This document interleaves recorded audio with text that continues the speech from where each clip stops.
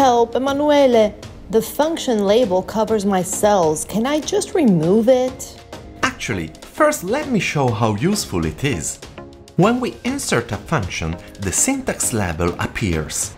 This label reminds us of the different arguments in the function. The ones between square brackets are optional. If you click on the keyword, you open a window explaining the function and its arguments.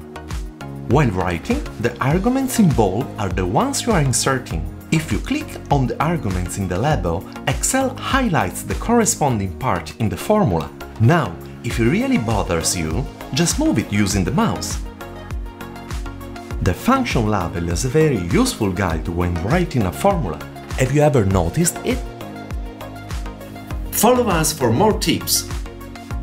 We are on YouTube, TikTok, Facebook, LinkedIn, Telegram and Instagram.